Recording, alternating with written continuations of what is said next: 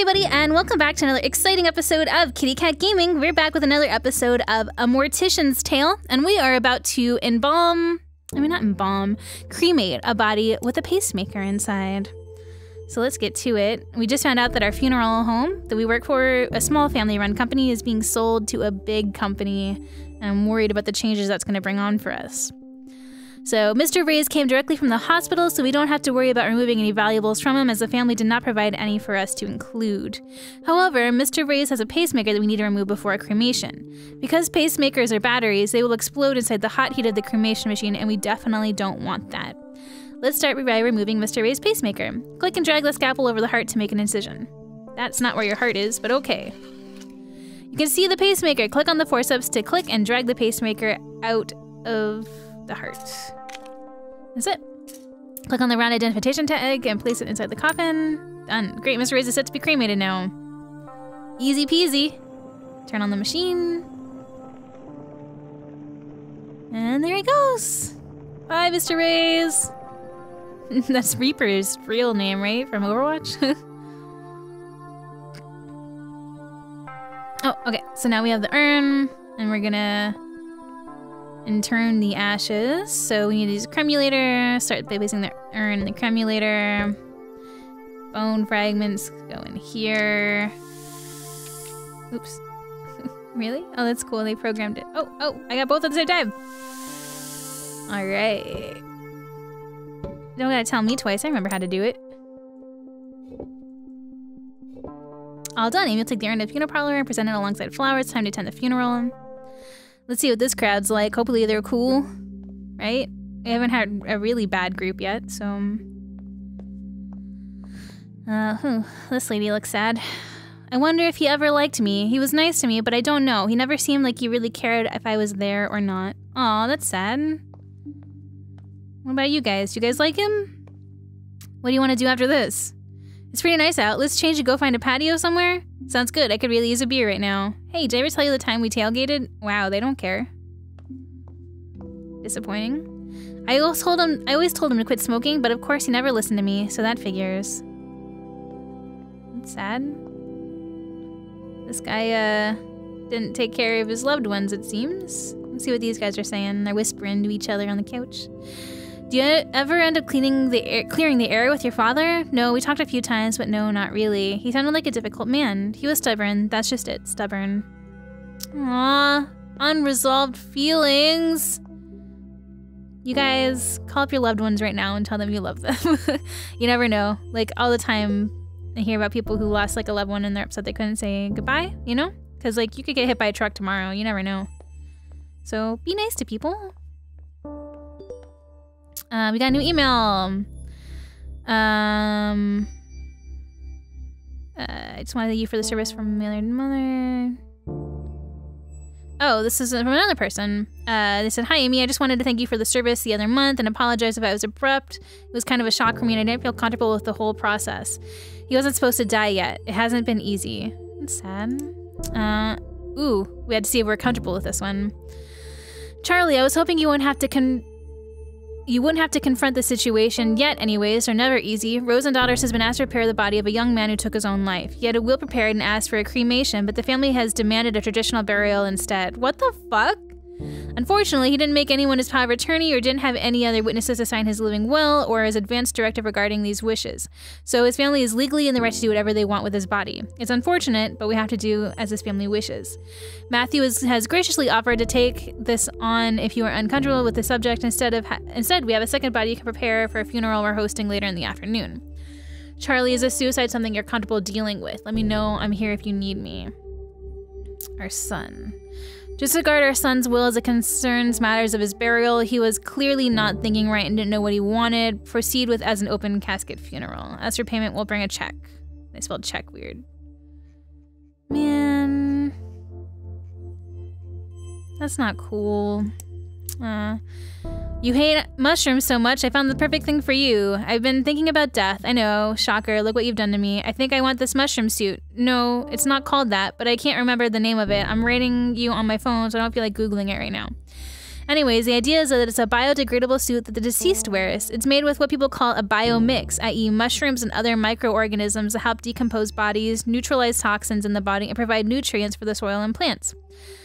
I think this one company even offers casket liners for use in green caskets. That's so cool! Oh my god, I want that.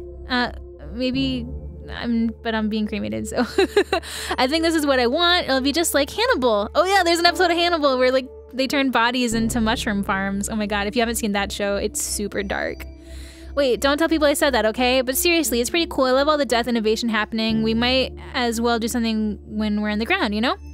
Love you. Think about this. Let me know. Let me know your thoughts. I want all of your thoughts. If it's not this, then maybe we'll have my ashes made into jewelry. But seriously, I'm probably gonna do this. There's no harm in planning ahead. Am I right? That's pretty cool. Things to avoid at a funeral. Welcome back. Now, we rarely do listicles here, but for this monthly newsletter, we thought a listicle would be the best way to deliver this month's advice, what not to say at a funeral. We know figuring out the right thing to say to a grieving friend can be extremely difficult, and since that's such a personal issue, it's hard to give specific advice. Some things will be more comfortable to other people. But fortunately, we can deliver a little bit of solid advice on what to not say to someone who's grieving. So here it is, Funeral Monthly's top 5 things to not say at a funeral. Rule number 1. At least they're no longer suffering. Even if this is true, nobody wants to hear this. It's probably not your place to dictate. Who wants to be told that the death of somebody they love is for the best? Like I said, even if it's true, don't be that jerk and just don't say this. Yes. Rule number 2. Were they saved? Ugh. No religious statements. Just don't. Why? Because not everybody agrees with your religious views, and not only is not always comforting, it can also be insulting. Rule number 3, they're with the angels now. See above note, then rinse and repeat. Yes. Rule number 4, let me know how I can help. What, really?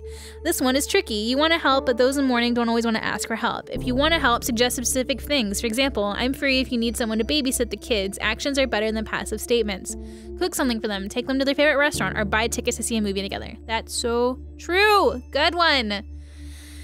And rule number 5, I know how you feel. Even if you think you do, everyone grieves differently. Don't focus on this on yourself. Empathy doesn't involve having to commiserate. Sometimes people will want to hear your experiences, but don't assume they will ask first. For a quicker version of this list that can be applied in any situation, don't say stuff for the sake of saying stuff. Just say, I'm sorry if you don't know what else to say. Very good. All right. So they're basically just asking if I'm comfortable working on a body of someone who had committed suicide. And yes, I'm comfortable with working on this. So let's check him out. It sucks that his family doesn't want to follow his wishes. That's dumb. But they're the ones who want to visit him, so I guess I can understand their reasoning, but I don't agree with it. The deceased family have asked for an open casket funeral, which means the body will need prepared and embalmed. Let's start by cleaning the body. That's sad. At least they don't show how he did it, right? Like he doesn't have like cut marks on him or anything. Okay. Break rigor mortis.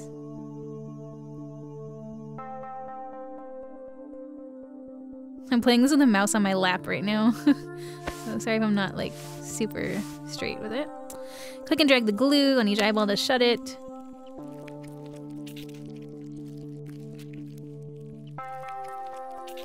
Okay, there we go. Click and drag cotton balls into the mouth to give it its shape. So it's shut. Right, and then click and drag lotion over the body to moisturize it. Moisturize me, baby. Oop. Okay. Prepare for embalming. Click and drag the scalpel over the neck to make an incision. Prepare for embalming. All right. So next we are going to use the tubing to get the blood out.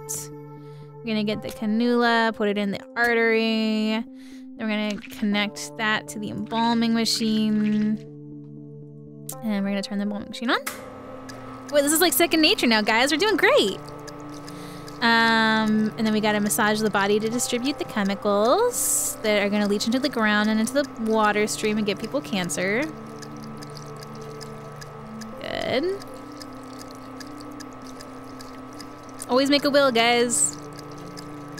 I think, like, the age that you should make a will is, like, in your 20s, right? Like, that's the age they recommend you make a will.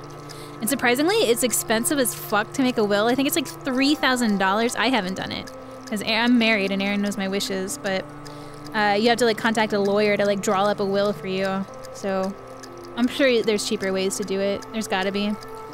I just heard that from one of my friends. You can also just like write a will and then mail it to yourself so it's dated and stamped and sealed, and then just leave it somewhere for someone to find, like in a lockbox or something. Click and drag the needle over the incision to close the incision. Oops, that's a scalpel. And then we're gonna use the trocar to get all of the fluid out of the organs that might have been left over. Look at us, we're a pro at this now. He looks so peaceful.